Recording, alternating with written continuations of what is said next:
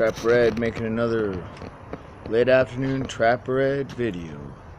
I wanted to show you my peppermint again in the sunlight. Look at these purple flowers too, aren't they magnificent? Is that awesome color or what? I'll try to hold it still so it comes in good.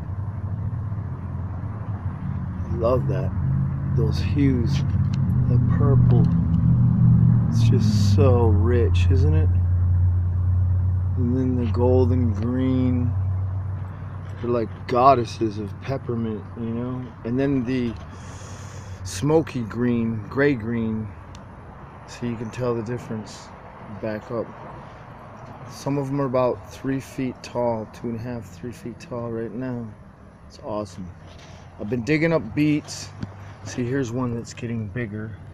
You can see the beet formation. Anyways, I dug some up from the patch, and what I wanted to show you, the lettuce is too far gone. I'm letting it go to seed. What I wanted to show you was my beets.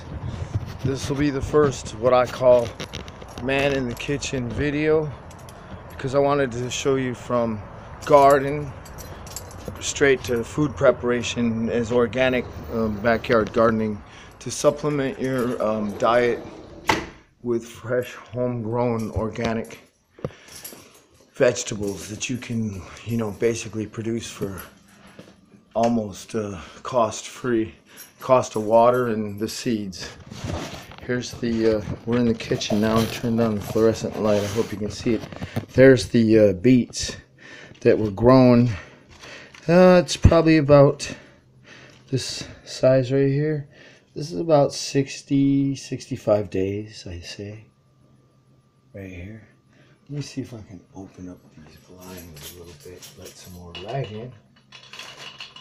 Just a little bit. Anyways, for a little while. So don't disturb much. Anyways, so that's what we've got going on, and I pulled a bunch out. Probably got 20 beets. So they range in size from about this right here down to these smaller specimens like this. And as you see, they bleed purple. So you want to clean them off in the sink, and you want to rinse them off with cool water. It helps to rinse them off firstly to get the dirt off with warm water, but don't run the warm water too long. But then make sure you get the dirt. Make sure you get the dirt off the root system. Then you're going to want to trim the greens. You can wash and eat the greens as well. They're edible. Look at this nice vein structure on this one. This is awesome. It's all organically produced.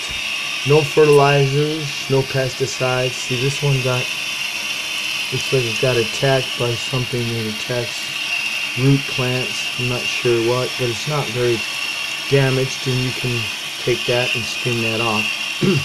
Anyways, look at the root, the vein structure on the leaf. Is that nice or what? That's just so, it's like science fiction. It's blood red vein structure on a green leaf. And the leaf is very hardy. It's all edible. This whole plant's edible, so they're organically produced right here in the backyard. Pack of seeds cost like $2.50 down at Lowe's. You know, 65, 70 days later. 65, 70 days later, you have organic, freshly grown in your own backyard.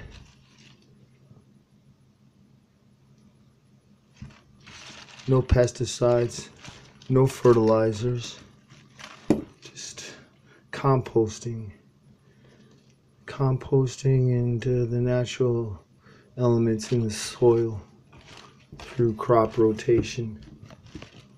Just methodologies. That's it. This is Trap Red. We're going to get back in the kitchen. We're going to make some food soon.